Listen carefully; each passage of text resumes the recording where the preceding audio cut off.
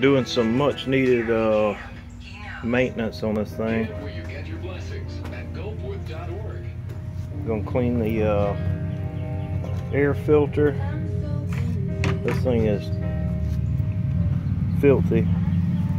You can see it stopped the grit and dirt well. As long as you have it oiled correctly, works fine. I looked inside here to make sure it didn't let any dirt get past the filter, and it didn't. It's filters real well. I wouldn't mind having a outerwear on it just for extra protection, but people hate on the K&N. If you don't oil it right, it's not going to filter. Also, since I don't ride this thing on the highway as much as I used to, I ride my street bike more to work now.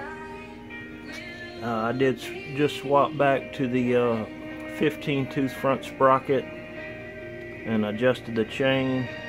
You can see I put a new battery in this thing right after I got it back from having the big bore kit installed, and apparently I lost the tube, so it's draining everywhere and rusting up stuff. So I'm gonna put another tube on it and make sure it's draining somewhere that ain't gonna rust anything. Other than that, I need to rewire my LED lights.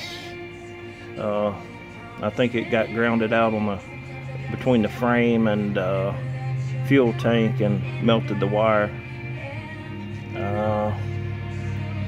Other than that, I'm gonna raise the air pressure up a little bit, probably to 20 pounds, 25 pounds, and just leave it there for now. And other than that, I got to install some new front brake pads, which I already have. I just hadn't installed them yet. Also, I had the guy that did the big bore, I had him to do fork seals for me. Since I got it back, the forks feel real soft.